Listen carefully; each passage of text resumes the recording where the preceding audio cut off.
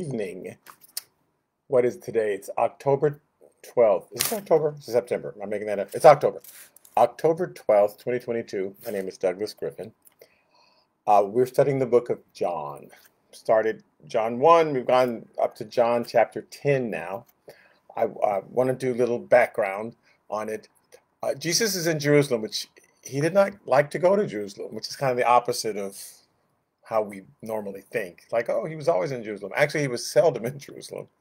He went 3 times a year for the feast days, but then didn't stay because Jerusalem was dominated by the Pharisees who were totally against him and totally brainwashing everybody. Hey, Susie, to be against him. In Galilee, up in Galilee, way north, they loved them some Jesus. That's where he got all his disciples from. Even in Samaria, which was this area where this very alienated from the rest of Israel, they listened to him because people who are, that's why Jesus said, blessed are the poor in spirit and blessed are who hunger and thirst. People who are more desperate for God are really open to it. People who think they know all about God actually don't know what they think, and I mean, don't know as much as they think is what I'm trying to say, and so they're more resistant when actual God shows up. So, and that's why Jesus called them the blind. You're kind of blind because you think you see. If you really were blind, then you would see because you're like, oh, please, I want to see, but because you think you see, you're not listening to anything I'm saying because you think you already have all the answers. So, he's there though. He came down in October of his 3rd year. It's a 3.5-year ministry. He's got 6 months to go before he knows he's going to the cross. And starting in chapter 7, he came down for the Feast of Tabernacles. They brought to him the woman caught in adultery because they were trying to trap him. Again, they cared nothing about her. They're just trying to trap Jesus. That's chapter 8. Chapter 9, he healed a blind man, which really infuriated them. And so now he's kind of dealing with the aftermath of that, which he knew was going to happen. The blind man was healed, and they got mad at him and kicked him out of the temple. It's Jesus versus the Pharisees. They're his biggest problem in Jerusalem. And he's frustrated them because it's the blind leading the blind. And you're both going to fall into a ditch. You are not leading these people to me. You're leading them into a set of traditions you've invented. And those traditions won't get them into heaven. And so he's actually talking with some Pharisees in chapter 9 who have said to him, are we also blind? And that's to whom he says, well, if you actually were blind, then you'd see. But because you think you see, you're blind. And they're surprised because it's like, we're here walking with you. We haven't said anything against you. And Jesus is going to point out in chapter 10, you also haven't said anything for me. You're watching people get excommunicated and thrown out of the temple, and you're not saying that's wrong. You're not standing up. So people are getting injured, people are getting misled, and you're not you're complicit. So you're not the ones injuring them, but you're the ones allowing them to get injured. And he uses, which we'll see, the metaphor of the hireling who's supposed to be watching the sheep. You're not really the shepherd, you're just the hireling. And you're letting the wolves come in and steal the sheep and do the damage. And so you're just as bad because even though you're not inflicting the damage, you're allowing it to happen. So he's going to talk about 2 categories, the ones who are really inflicting the damage and the ones who are letting it happen. So I want to go over John chapter 10 because there's this famous verse that we have interpreted a certain way. And it's only in the last, since the 1950s, interestingly enough, this verse, people started saying, oh, the thief cometh not but to steal, kill, and destroy. The thief is the devil. And that became a popular thing. No one really checked it. You just hear it and it makes sense. Oh yeah, the devil steals, kills, and destroys. That must be the devil. The thief is the devil. That's who he was talking about. And without going back and reading the context, we've gotten it wrong. Interestingly, if you read commentary all the way back to Jesus' time, in the second century, third, fourth, fifth, sixth, seventh, 19 centuries worth of commentary. Church fathers always said the thief is the Pharisees. But in this last, I don't know, 75 years or so, we've been teaching that the thief is the devil. And there's a reason people teach it, and so I want to focus on this verse, but let's just back up so I can focus on it. So John chapter 10 verse 1, he says, "Most assuredly I say to you, he who does not enter the sheepfold by the door, by the gate, by the door, but climbs in some other way, the same is a thief and a robber." So they're my sheep, but if you're getting to them through some other way than the door, now he's going to later say, "I'm the door." If you are getting to the sheep but not using me as the door, if you're not saying that I'm the way, I'm the truth, I'm the life, straight and narrow is the path. If you're not leading people to the Messiah in order to get to God, then you're really robbing them. You're a thief. And just like in a regular thing, if a shepherd has led his sheep into this little pasture while he's out shopping, right? So shepherds would come to Jerusalem, and you would lead your sheep to the sheepfold where they kept all the sheep. You went through the gate. If somebody wanted to steal your sheep, they hopping over the gate. I mean, they're not going through the main door, right? They're sneaking around the back. And so he's saying, you're like that. You're like somebody who the sheep don't belong to you, but you're stealing them from their purpose they were intended for. The reason he is talking about this is because in Ezekiel chapter 34, it talks about the shepherd, the good shepherds and the bad shepherds. And he's trying to say, I'm the good shepherd that was spoken of in Ezekiel 34. Jesus never just came up with some strange analogy, although we think so. That one day Jesus just went, God is like a shoe. And just out of nowhere, he would just say something odd. He's always quoting scripture to them. You know the scriptures he's saying to them. And so how the scriptures said the Messiah is going to come, he's going to be the good shepherd, and then there's the bad shepherds. That's what I'm referring to. That's happening right in front of your eyes. In Ezekiel chapter 34, verse 4, God is yelling at the bad shepherds. And he says, "The weak you have not strengthened, nor have you healed those who were sick, nor bound up the broken, nor brought back that which was driven away, nor sought what was lost, but with force and cruelty you ruled." And he's talking about the bad shepherds.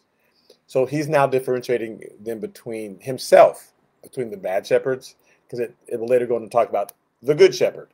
In John 10 verse 2, it says, "But he who enters by the door is the shepherd of the sheep." So the ones that I've actually sent, because he's going to say, I'm the door. I'm the door. So in this analogy right now, I'm the door. I'm going to change the analogy in about 5 verses. But right now, I'm the door. So the priests that I have sent, they come in through the door. They know that they have to go through me. The disciples that I'm training at, Peter, James, John, Bartholomew, et cetera, they know to come through me, to lead people to me. That's how you get to heaven. But you have come up with your own way, so you're a thief. So the good ones who've entered by the door, they're the shepherds that I've sent. In Jeremiah chapter 23, verse 3, it says, "But I will gather the remnant of my flock out of all countries where I have driven them." So the bad shepherd have let them just wander away, but I will bring them back and bring them back to their folds, and they shall be fruitful and increase, and I will set up shepherds over them who will feed them. And they shall fear no more, nor be dismayed, nor shall they be lacking, says the Lord. So I'm going to send shepherds. So right now he's saying, so the shepherds who come through me, because I'm the door, those are the ones I've sent. John chapter 10, verse 3. "So to him the doorkeeper opens, the sheep hear his voice," the shepherds that I have sent, right? Because I said in Jeremiah I was going to send shepherds. "The sheep hear his voice, he calls his own sheep by name, and he leads them out." Still talking about his disciples, not talking about himself yet. "And when he brings out his own sheep, he goes before them, and the sheep follow him, for they know his voice. Yet they will by no means follow a stranger, but will flee from him, for they do not know the voice of strangers." So Jesus used this illustration, but they did not understand the things which he spoke to them. They're like, "What are you talking about? What? There's a door and the sheep," and So he goes on to explain. Verse 7. "Then Jesus said to them again, Most assuredly I say to you, I am the door of the sheep." I'm the door in this illustration. I'm the door. So, and he goes, "And all whoever came before me are thieves and robbers, but the sheep did not hear them." So anyone who was because there were a bunch of false messiahs that have come through the past 300 or 400 years. Actually, they came back from captivity in 534. And he said, I get them back from all nations. And now they're waiting for the Messiah. They've been waiting for the Messiah since 545 BC, right? Many people have shown up and claimed to be the Messiah, including Epiphanes, Ariakas Epiphanes. All kind of people have shown up. I'm the Messiah. And he says, anyone who's come before me and claimed to be the Messiah, they were thieves and robbers. And anyone now who's claiming that they have all knowledge and they're leading you and they're telling you and they're kicking you out of the temple and trying to bring adulterous women and have them stoned to death, and thieves and robbers. Those are thieves and robbers, people who are doing that.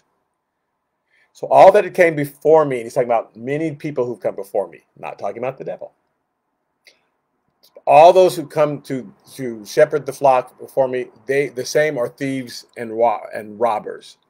So now, going back to Jeremiah chapter 23, he says, woe to the shepherds, verse 1, who destroy and scatter the sheep of my pasture, says the Lord. Therefore, thus says the Lord God of Israel, against the shepherds who feed my people, but obviously feeding them badly. You have scattered my flock. You've driven them away, not attended to them. Behold, I will attend to you for the evil of your doing, says the Lord. So you're going to get in trouble. So again, Jesus is referring to, in Ezekiel and in Jeremiah, I talked about the bad shepherds. Still not talking about the devil. I talked about the bad shepherds and the good shepherds. I'm going to send good shepherds who will feed you, and woe to the bad ones. So Jesus says it again in John chapter 10, verse 9, I'm the door. In this illustration, I'm the door. And so if anyone enters by me, he will be saved and will go in and out and find pasture. So if you can go in and out and find pasture if you go through me. In Numbers chapter 27, verse 15, says, then Moses spoke to the Lord, saying, let the Lord, the God of the spirits of all flesh, set a man over the congregation. Let the God bring a shepherd who's going to be over the congregation, who may go out before them and go in before them, who may lead them out and bring them in, that the congregation of the Lord may not be like sheep which have no shepherd. So again, it's a shepherd analogy because they were shepherds. They had been shepherds ever since they went to Egypt with Abraham, Isaac, Jacob, and his sons showed up as shepherds. Shepherds is a thing that Israel does, so they understand these analogies, right? God has always used analogies in this way. So I want good shepherds that will let them go in and out. We're going to get rid of the bad shepherds. So Jesus is here to identify now, by the way, those Pharisees, those are the bad shepherds because they're doing the opposite of what I want them to do. Now in John chapter 10, verse 10, it says, the thief does not come except to steal and to kill and to destroy. So he's been talking about the Pharisees ever since they brought the woman caught in adultery in chapter 8 and the blind man who got kicked out. We're talking about the Pharisees and how horrible they are. The thief comes to steal, kill, and destroy. In Zechariah chapter 11, verse 16, it says, for indeed I will raise up a shepherd in the land. So when the people have gone astray and could care less about God's word, here's something important. God puts the responsibility in all of us to care about his word, not just the ministers. Now, he may have the ministers study the Greek and the Hebrew and do all this research, but everybody's got to avail themselves to try to study God's word. And there was a whole time period in Israel where they could care less about God's word. They weren't studying it, they weren't reading it, and they just gave themselves over to the whims of the Pharisees. Like, you read. You study and you just tell us what the word says. And the Pharisees were making up stuff that the people had no idea. That's not in the Bible. That's not, I find myself saying that a lot today. That's not in the Bible. Why? But people think it is. But God says, when you do that, as a people, when you just don't care anything about the word, he says, I will raise up shepherds in the land who will not care for those who are cut off, nor seek the young, nor heal those that are broken, nor feed those that still stand, but he will eat the flesh of the fat and tear their hooves in pieces. If you don't care, I will allow people to come up and just do, because you don't care. So you're going to be taken advantage of if you care enough, which I'm assuming people who listen to Bible studies like this and read the word and you know, whether you listen to this Bible study or somebody else's, you're saying, I care. I want to know more about the word. I want to know more about this person I'm supposed to be worshiping. So that's caring, right? Doesn't mean you don't have to go off to Bible school and all that. You just have to make yourself available. How can I study the word? Well, I need more of it. So that's caring. But there's a whole time period. They never read. They didn't care. They didn't go to temple. You just tell us what it says. And when we have that attitude, I'll just show up in church on Sunday. I'll let the preacher just tell me what it says, and then I'll go home and live my life. Then God says, okay, I'm going to allow you to be taken advantage of. Because that's going to get your attention. You're going to later wake up and go, wait, what happened? I gave $50,000 to that minister, and all he did was buy a jet with it and fly off to the Congo, and I never heard from him again. Well, that's your fault. Because if you'd been reading the word, you would have known his voice. Because he says, a stranger's voice they won't follow. If we avail ourselves to the Bible, we'll recognize these charlatans. You'll know, but if you don't, then you're easily fooled. Now, the reason I'm making a big deal about the thief is not the devil, the thief is not the devil, the thief is not the devil, is because saying that the thief is the one who steals, kills, and destroys, and that's the devil, creates this dichotomy, this false dichotomy, that God is the God of good things and the devil is the devil of bad things. When good things happen in your life, it's God. When bad things happen in life, it's the devil. And it's almost creating two gods. It's making the devil as powerful as God, because all good things come from God, all bad things from the devil. And so, oh, look what the devil just did. Oh, look what God did. Oh, look what the devil just did. As though there's two gods ruling this world. It's like this fight going on, like there's like a football game where there's two teams and you don't know who's going to win today. Oh, hopefully God will win the day. And God hates that idea. It's like, and that's why people started teaching the thief is the devil, because it allowed us to create a doctrine where any good thing that happens to you is God and any bad thing is the devil. And so that when a bad thing happens, instead of checking ourselves, because that's what God wants us to do, and going, why is this calamity happening? Why is this calamity? This is a horrible calamity. This is a bad consequence. Let me check ourselves. Let us together come together and pray and bow our heads. And if my people who are called by my name will humble themselves and pray, then will they hear from heaven, and, right? But if it's always the devil, then I never have to check. That bad thing happened, that was the devil. Oh, that horrible thing happened, that was the devil. And I never have to say, is there something I'm doing? And so God really hates that, because he allowed the calamity to wake us up, right? So that we would check ourselves. What should we be doing differently? Now, that is different than a single person who's being influenced by the devil going crazy and shooting up everybody or something. A single person getting drunk, and that's the devil getting in somebody's head. Yes, the devil can get in people's minds. But I'm talking about it when a calamity happens, that's God. We have to look at that and go, wow, look at that huge thing. The devil can't do that. In Isaiah chapter 44, and this is where we're going to park and do some research here. God is warning the people of the calamity that's about to happen to their nation. Through Isaiah, this is around 700 BC. And we know that they went into captivity around 600 BC. It was actually 595 or something, but around 600 BC. And so 100 years in advance, which is what God will do. He'll warn you 100 years. He'll give you 100 years of warning, because God doesn't want to allow the calamity. He doesn't want to. So he'll warn you for 100 years. Here's what's going to happen if you do that. Here's going to happen to do that. Remember those commercials? That woman would scream at her husband, "You'll kill yourself!" You know, because she didn't want to. I think he was going to drive drunk or something like that. And that's the warning. You know, God's warning you. This terrible thing's going to happen. This terrible thing's going to happen. This terrible thing's going to happen. He'll warn you for 100 years, and then finally allow it to happen. And he wants us to go, wow, look, that calamity happens. We weren't listening to God. We need to check ourselves. He doesn't want us to go, well, that was the devil. I rebuke you, devil. Like, no, that was not the devil. That was me. I've been warning you how horrible the things are getting, and you're not listening. So he's warning them here in 700 BC about something's going to happen in 600 BC. He's giving 100 years warning through Isaiah. Isaiah was 100 years before Jeremiah and all that stuff that happened. So Isaiah chapter 44, verse 6 says, "Thus says the Lord, the King of Israel, and his Redeemer, the Lord of hosts." And that's not like there's two different people. That's just how the translation is. But however you consider me, I'm the Lord, I'm the King of Israel, I'm the Redeemer, I'm the Lord of hosts, in whatever names you call me. He says in Isaiah 44:6, I am the first, I'm the last. Besides me, there is no God. No. So he wants you to know there's not some other God who's doing all the bad stuff. There's no one else. And who can proclaim as I do? Then let him declare it and set it in order for me. Since I appointed the ancient people. He said, so if you can do what I do, show me what you got. He said, since I appointed the ancient people and the things that are coming and shall come, let them show these to them. Like because I've told you hundreds of years ago what's going to happen. 1,000 years in advance, I declare things. I told Abraham, your people are going to be in Egypt for 400 years. You know, I say things way in advance. So if there's some other God who can do that, who knows what's going to happen, please show it to me.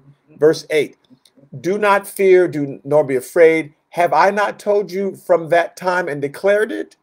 So don't be afraid of somebody. There is not some other God. I'm telling you in advance the things that are going to happen. Nobody else can do that. I'm the only one who can do that. And I've done it in the past. I'm going to do it again. It says, you are my witnesses. Is there a God beside me? Indeed, there is no other rock. I know not one. Those who make an image, all of them are useless. Like you're creating gods and you're praying to them and you're asking them to do differently. Now, he's already told them. I'm just stopping here. He's already told them what's going to come. And they've prayed to these other gods they've created so that it would not happen. Well, God's telling us that this bad thing's going to happen, but we're going to pray to this God and he'll stop it. Really? Let's see. So he's saying this is going to happen. It's going to happen. And some of them are mad at God, like if you were really God, you would not let this thing happen. And he says, no, it's going to happen, but I've already got the cure for it that's also coming. So I'm going to get to that. But right now he's arguing and saying, why are you trusting in these other gods? There is no other God besides me. I'm telling you what's going to happen. They can't tell you in advance. They don't even speak. These are dumb gods. Why are you trusting in them instead of me? He says, those who make an image, all of them are useless, and their precious things shall not profit. They are their own witnesses. They neither see nor know, that they may be ashamed. So they should be ashamed of themselves. They can't see, they don't know anything. Who would form a god or mold an image that profits him nothing? It's like, I don't get it. Why would you make, what's this rabbit foot going to do for you? So now in Isaiah chapter 44, I'm skipping down to verse 24 because he's painting this whole picture, right? He says, thus says the Lord, your Redeemer, and he who formed you from the womb. I am the Lord who makes all things, who stretches out the heavens all alone, who spreads abroad the earth by myself, who frustrates the signs of the babblers and drives diviners mad. Because you go to these babblers, he's just calling them babblers, these people who want to read your fortune, and Madam Sula wants to tell you, for $9.99, I'll read your fortune. Don't go to these babblers. He says he frustrates the babblers. He drives diviners mad, who turns wise men backwards and make their knowledge foolishness. These people you're going to instead of listening to me, because I'm telling you what's going to happen. Disaster's coming unless you turn and repent. But you're not turning and repenting. You're just thinking you can avert it. You can't. Who confirms the word of his servant. So I told Isaiah what's going to happen, and I'm going to confirm that. And performs the counsel of his messengers, who says to Jerusalem, you shall be inhabited. So I'm telling you, people are going to come in and occupy this country. My servants, I told them what to say, and I'm going to confirm it. Again, it's God confirming what he told them. It's not them telling God, Isaiah saying to God, hey, God, I think you should destroy a whole bunch of people. God's told him, here's what I'm going to do, and I'm going to confirm it. So, who says to Jerusalem, you shall be inhabited, to the cities of Judah, you shall be built and rebuilt, and I will raise up her waste places. So here's what I'm telling you. I'm going to destroy it, and then I'm going to rebuild it. So he's now actually talking about the rebuilding part of it, because it's already going to happen that I'm going to destroy it. So, but I'm letting you know, I'm going to rebuild it. And when that happens, you go, wow, there really is a God. Okay, who says to the deep, be dry. So I tell the waters to dry up, and I will dry up your rivers. Who says of Cyrus, and they know who Cyrus is. Cyrus is the king of Persia at this point. not of, so he's the king of Iran, not the king of Iraq. The king of Nebuchadnezzar, who's basically the king of Iraq, what modern day Iraq, is going to come and destroy. But I'm going to send Cyrus, who's going to allow it to be rebuilt. So who says to Cyrus, he is my shepherd, and he shall perform all my pleasure, saying to Jerusalem, you shall be built, and to the temple, your foundation shall be laid. So he's already told them all the destruction. He's now actually on the good part about the redemption, and they're still denying that any the destruction is going to happen. It's like, not only is it going to happen, I'm going to rebuild it, because God's not interested in just destroying everything. He's interested in destroying it. Then you're going to learn a lesson. You're going to be in captivity for 7 years, and then I'm going to rebuild it because I want what's best for you. I'm not allowing this destruction to hurt you. I'm not destruction to show you you need to listen to me again. You're going away from me and following these other gods who can't help you. Now, Isaiah 45, just the next chapter, he's still going on about Cyrus and what Cyrus is going to do and how Cyrus is going to help the rebuilding part. And again, they have not accepted even the destruction part yet. Okay, so he says, I am the Lord, there is no other. There is no God besides me. This is Isaiah 45:5. I will gird you, though you have not known me, that they may know from the rising of the sun to its setting that there is none besides me. I am the Lord, and there is no other. Verse 7. I form the light and create darkness. So he's saying, please don't divide up the world in that God creates light and the devil creates darkness. The thief comes to steal, kill, and destroy, but God gives light, and the thief is the devil. Like, no, I do both things. There's not another God doing all this stuff. I create. So verse 7, I form the light. I create darkness. The good news about this is that it's God who's doing these things. So we know that it's not going to last. We know that it's going to be for our good. You want it to be God doing these things. You don't want there to be some enemy of the devil trying to kill everybody, and God's going, oh no, he's starting to win. What am I going to do? You want it to all to be from God, because then you know it's all going to work out. You know, I want that judge to, a friend of mine just went to this situation and was praying for a just judge. And like, and sat at the previous trial and went, oh, thank God, I'm going to get that judge. She's a just judge. And she's going to hear both sides, and her judgment will be fair. You want that person to be the judge of the universe. Even if they have to, mete out some punishment, at least you know it's not going to be heinous. But you don't want some evil person meting it out, and God, there's nothing God can do about it. You don't want there to be the devil to be the thief who still kills and destroys, because he's none of it will be for our good. So God's saying, I form the light. I create darkness. He says, I make peace and create calamity. I, the Lord, do these things. Verse 8. So rain down, you heavens from above. Again, here's the good news. Since I'm creating the calamity, I'm the one who's going to clean it up. You don't have to worry this is going to last forever. Rain down, you heavens from above, and let the skies pour down righteousness. Let the earth open, let them bring forth salvation, and let righteousness spring up together. I, the Lord, have created it. So it will be for your good. Righteousness will spring from this. Woe to him who strives with his maker. Now, here's the King James says, let the potsherds strive with the potsherds of the earth. You go, what? Let the potsherds strive with the potsherds of the earth. Now, the potsherd is just a broken piece of pottery. The King James also lets us know that they added the word let and they added the word strive. They thought that was going to make it make more sense. Literally says, woe to him who strives with his maker, the potsherds with the potsherds of the earth. Woe to him who strives with his maker, and the potsherds with the potsherds of the earth. So he's the image of a pot who's arguing with the potter, and the potsherds of the earth are arguing with the potter, right? So we understand that image, like the piece of pottery is saying, "How good? Why did you make me thus?" We know that whole thing, right? We've read that recently. He says, "Shall the clay say to him who forms it, what are you making?" Can you imagine? You're trying to form something, and if the clay, first of all, if the clay starts talking to me, I'm out. But let's say someone, from that culture that they're not afraid when when the house says, "Get out." You know that culture who they'll stay. Okay. If the clay starts arguing, you should still be mad. Like, I'm the potter. The clay can't just argue to me and say, "What are you making?" Like, you're the clay. So he says, shall the clay say to him who forms it, what are you making? Or shall your handiwork say, he has no hands? Like, what? Clearly I have hands because you're my handiwork. You don't even have hands. He should be making me. What? So woe to him who says to his father, what are you begetting? And this is as the child's coming out of the mother's room. What are you begetting? Like, wait, you just got here. What are you arguing with me for? Or to the woman, what have you brought forth? This is the baby coming out. It's like, how dare you? And he's saying, that's ridiculous, right? And that's what you're doing. You're arguing with me and you're telling me what I should do. Don't worry.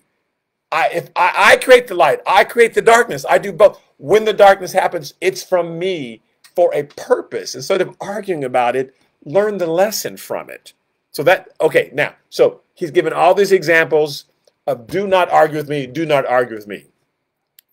Now, this next verse has been misinterpreted and it bothers me because if you read the context, there's no way to misinterpret this. But listen to it, and you'll see. I'm going to tell you what they have said, and then, well, what obviously it means.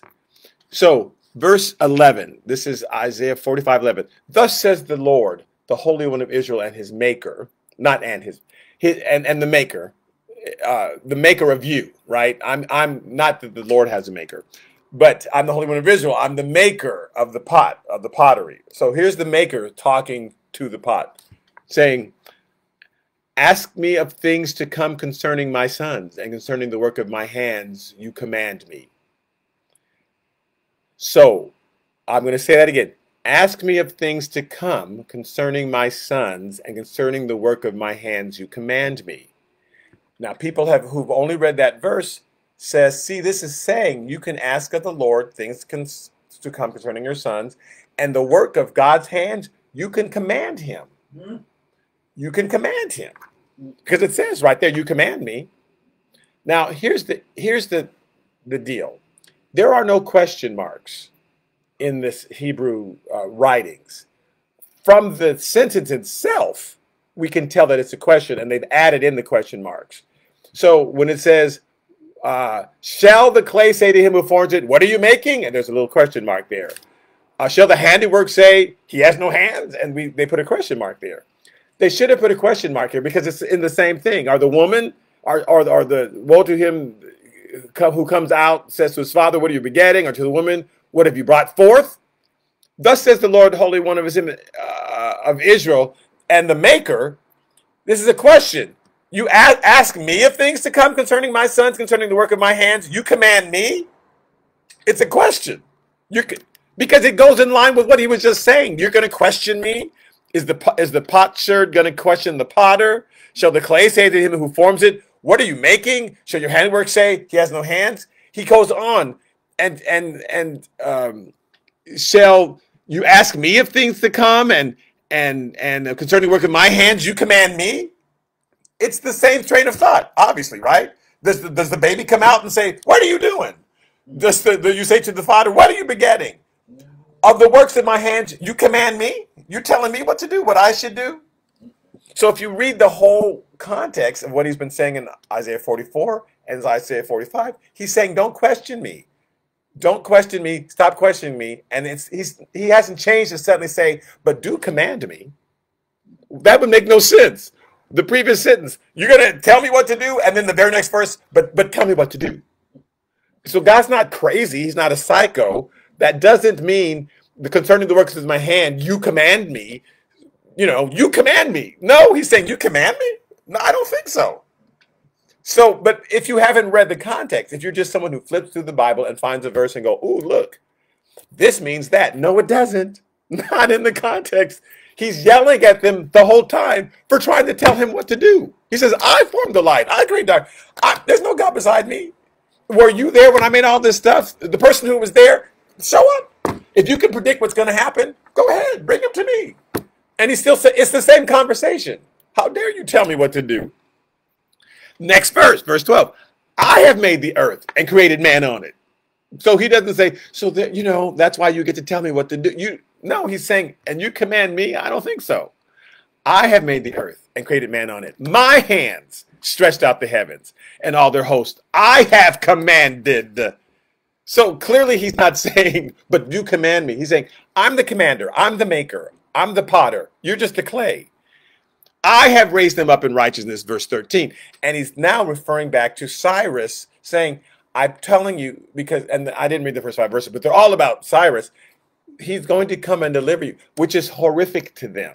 It's like saying, now I don't know what your politics are, so I don't mean to, it's like saying, and Putin's going to come and do this, or Hitler's going to come do this, or someone who you consider bad. Maybe you may not consider Putin bad, but somebody who you consider bad, he's going to come, and Pol Pot is going to come and show up, and the Kim Jong Un or whoever is going to come and rescue you, and you think, no, oh my God, that person's going to come, because he was the king of Persia. He was threatening them all the time, and God's saying, I'm going to use him actually to attack Nebuchadnezzar, who was the king of Iraq. I'm going to bring Cyrus, the king of Iran, Persia at that time, and deliver you. And you're going to use that person to deliver us? He's saying, yes. Again, verse 12, I made the earth, created man on it. My hand stretched out the heavens and all the hosts I've commanded. I have raised him up in righteousness, like Mount Cyrus, and I will direct all his ways, and he shall build my city, and he'll let my exiles go free, not for price nor reward, says the Lord of hosts, which is exactly what he did. He showed up in 700, he's saying this. In 600, really 595, 585, they were taken off into captivity, and they were there for 70 years. And then Cyrus came and said, go free.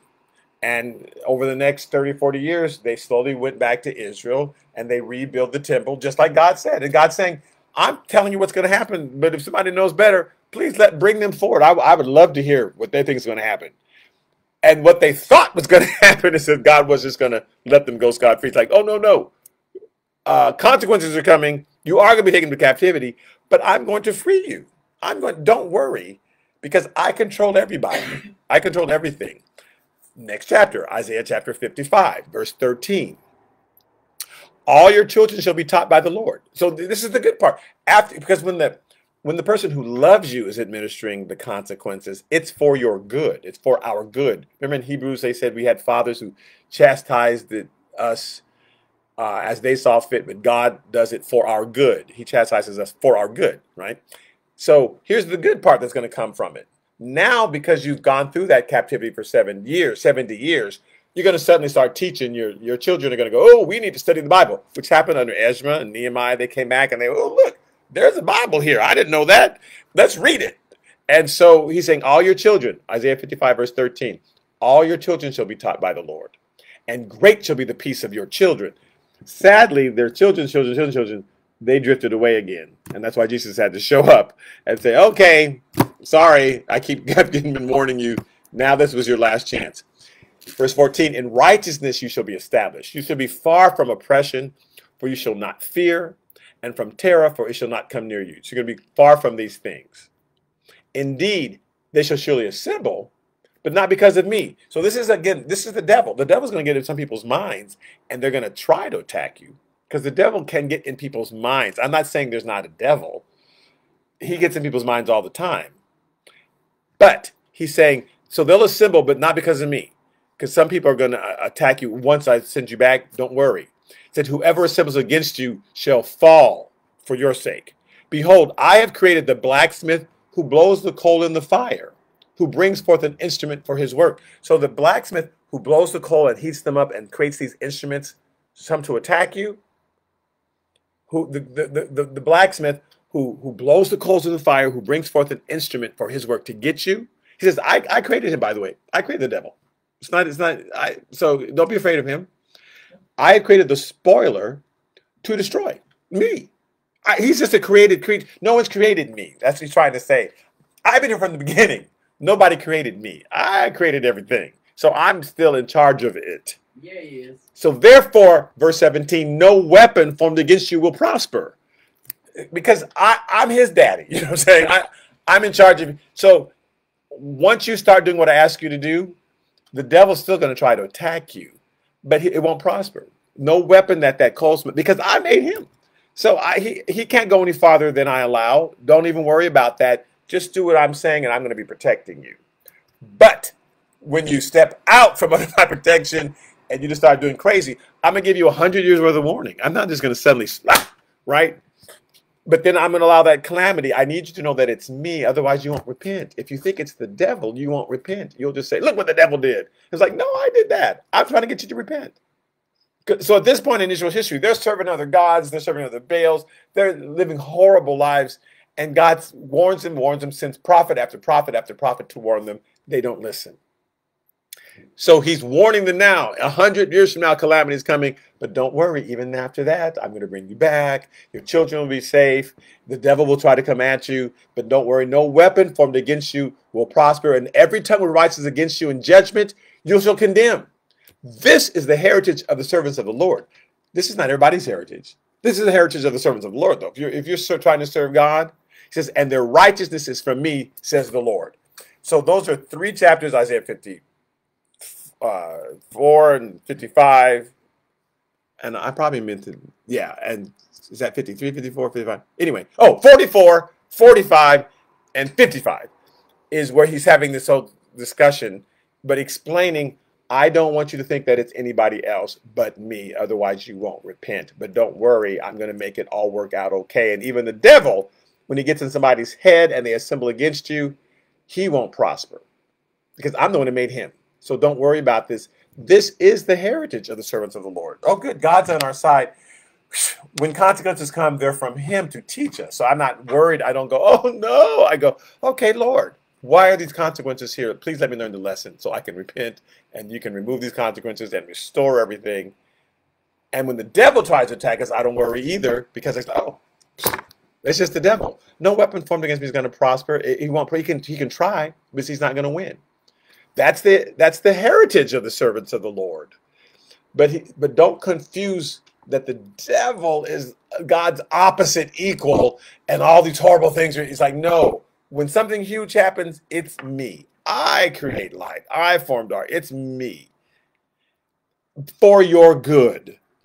And it will not overwhelm you. It'll just be for a time period. And then I'll be able to remove it. If it's the devil, you're in trouble. But fortunately, it's not. There's no other God besides me.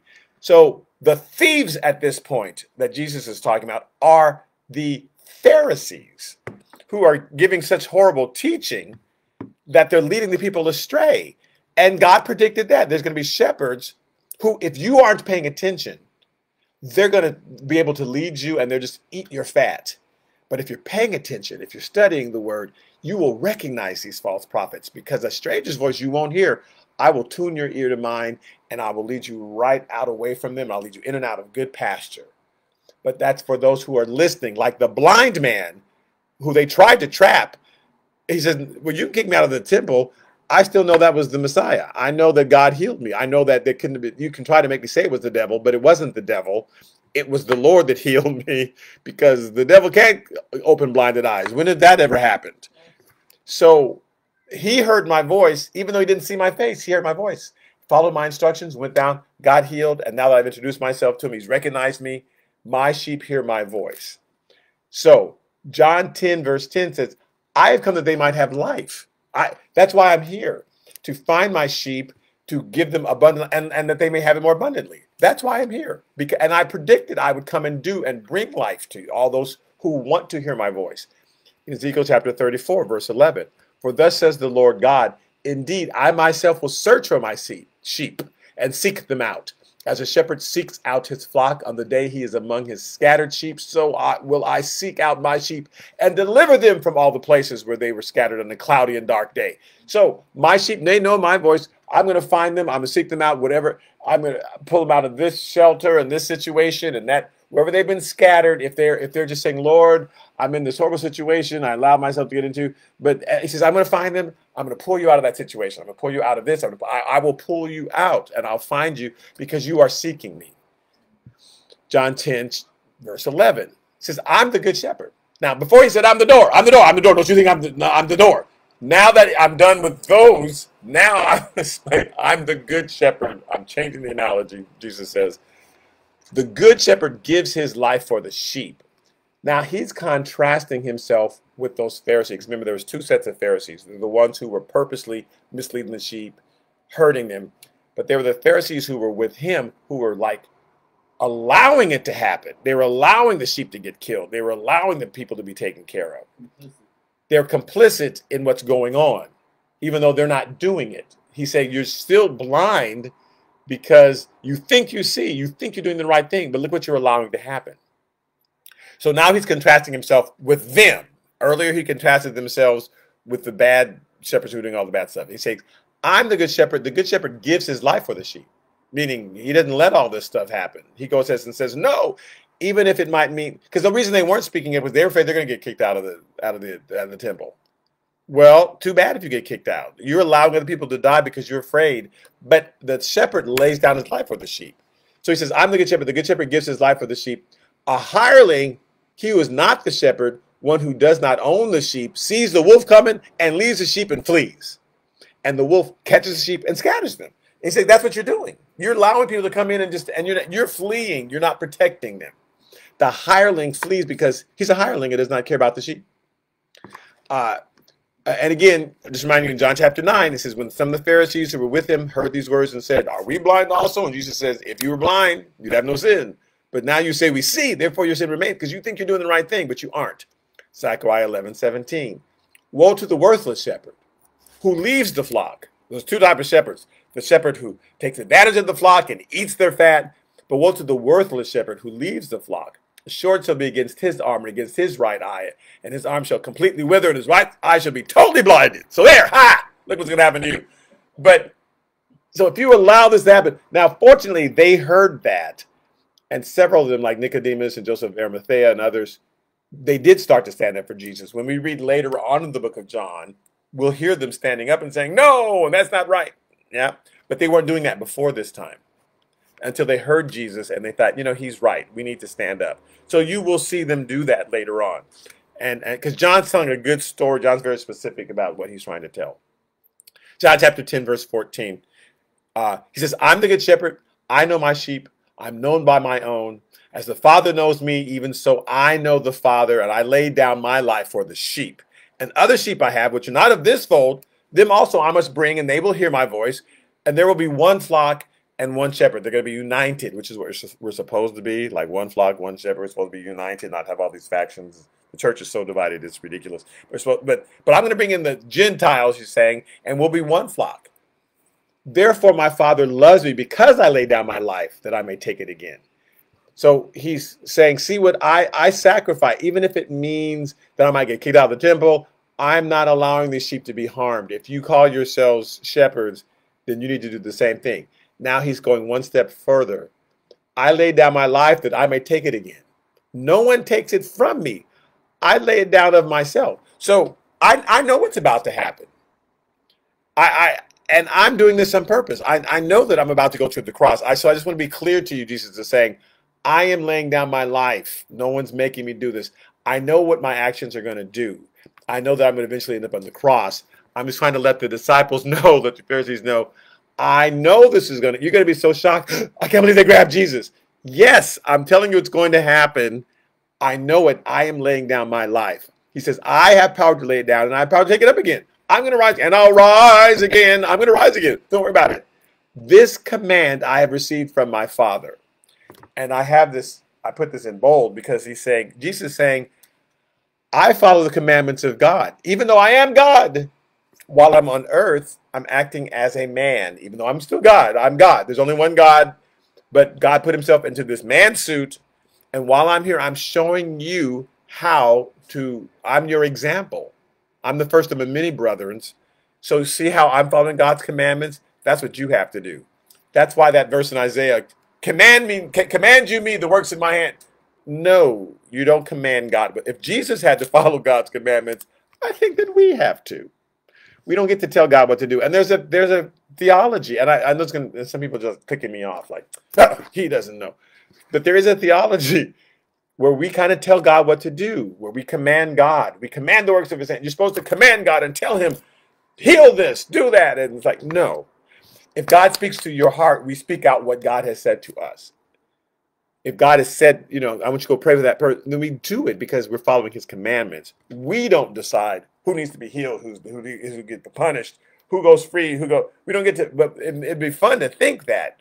because we watch too many superhero movies, and it'd be really fun to go open door, car, fly. We want to have superpowers, but we don't. But when we're following God's commands, we do. If God tells us, I want you to go there and pray for that person, and I'm going to heal them, he's going to do it.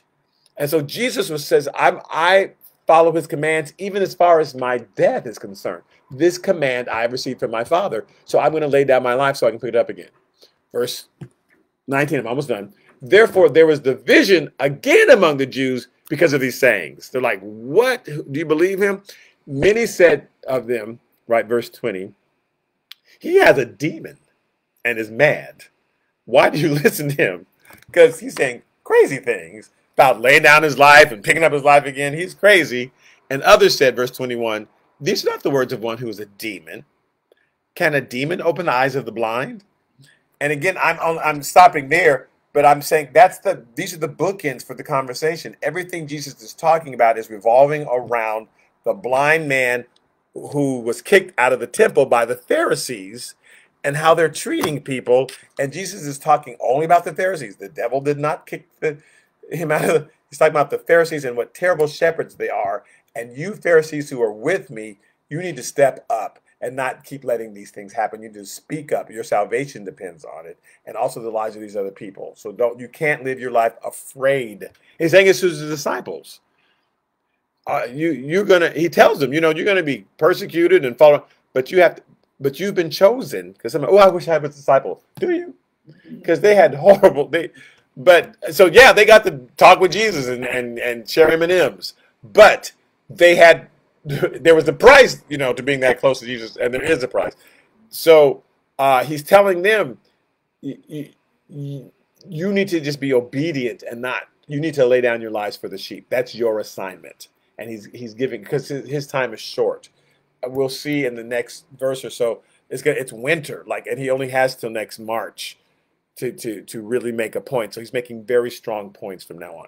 Okay, so I'm going to stop there. And thank you for tuning in. I can't wait to read all of Rodney's comments. Thank you, Jessica, Baldwin, and Donna, and everybody. Those who you don't have to sign in. I know that other people out there, Ronell, and a bunch of people who are listening. Jan Skinner. So thank you so much for tuning in. On Sunday, we'll be back in the book of Exodus, and then next week I will continue here in the book of John. And so now I get to go back to the Dodger game. Okay, amen. Bye-bye.